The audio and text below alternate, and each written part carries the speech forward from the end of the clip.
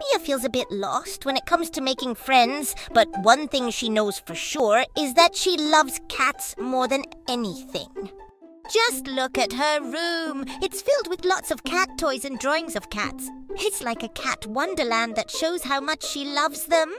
One rainy afternoon, Mia sits in her room looking out the window. She feels very lonely and wishes she had friends to play with.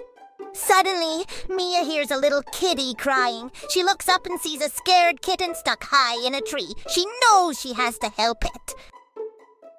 All the other kids are watching Mia climb. They can't believe what she's doing. They're really surprised to see shy Mia being so brave. Mia climbed down the tree and the kitten was rescued.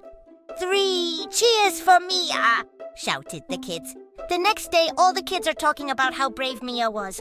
They call her Mia the Brave. She's now a little hero and she looks very happy. Mia is not lonely anymore. She's playing and laughing with her new friends on the playground. She's really happy now and she feels like she belongs.